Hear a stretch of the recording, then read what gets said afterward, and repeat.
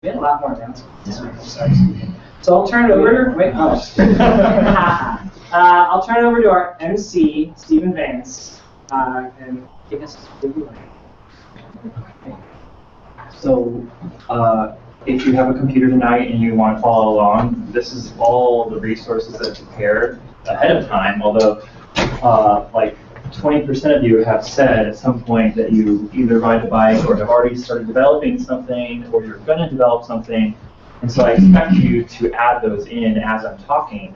And so the link is j.mp, capital Divvy, capital half-pad. It's a wiki-style website.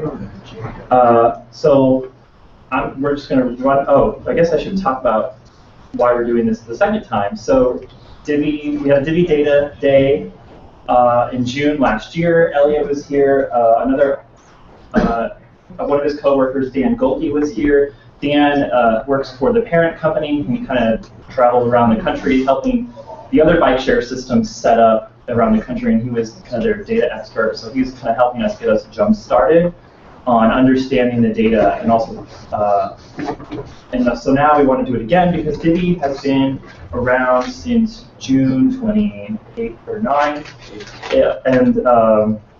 and it's gonna get bigger. So I'm gonna let Elliot and Sean talk more about Divvy as a system, as a transportation system, and also what data is available. And then after that, we're gonna show some apps and visualizations that some people have already created, and then we have more after that. So Elliot. Hi, so I'm Elliot Greenberger. I work at Divvy. I'm the general manager, and I'm here with Sean. And I'm Sean Waddell. I'm assistant commissioner at CDOT, and I'm the program manager on the city side for Divvy.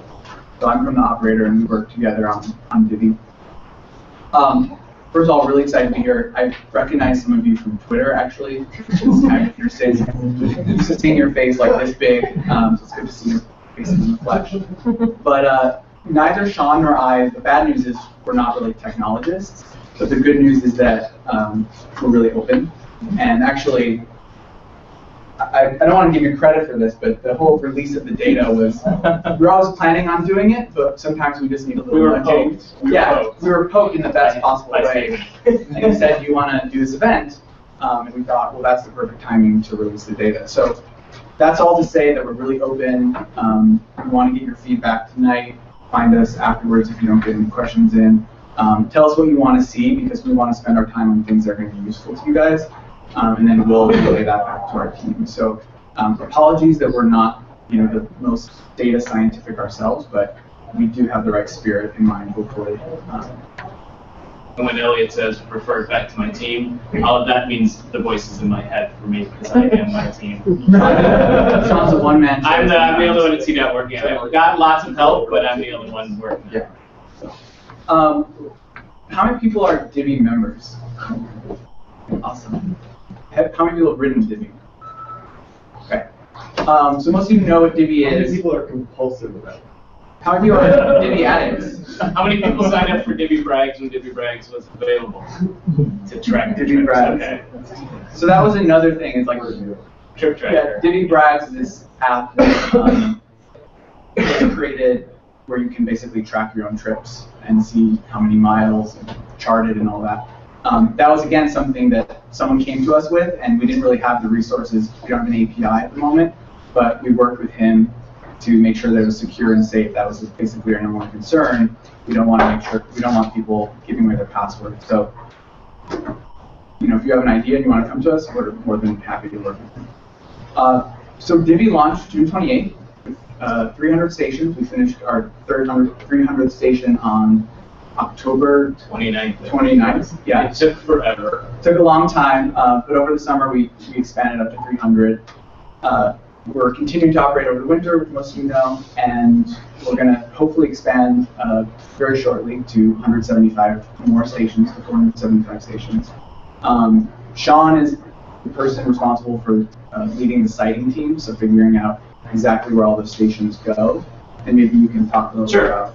Yeah, so we, as Ellie mentioned, we have a really great collaborative relationship. As you can tell, a little bit of self-deprecation, and we have fun working together. But we are expanding Divvy this year. We've got a couple different things. We actually have 3 different approaches.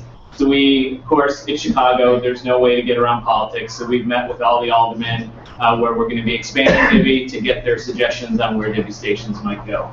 More importantly, I would argue, but don't, well, you're going to post this anyway, so I will be quoted on it. But more importantly, we are actually doing pop-up meetings, so we're actually out in the communities where we're going to be expanding this year, working with existing venues and existing groups like farmers markets or community meetings or CAPS meetings, and actually getting people's input on where they'd like to see Divvy stations. And then finally, we've got a website, which I'm sure most of you have seen,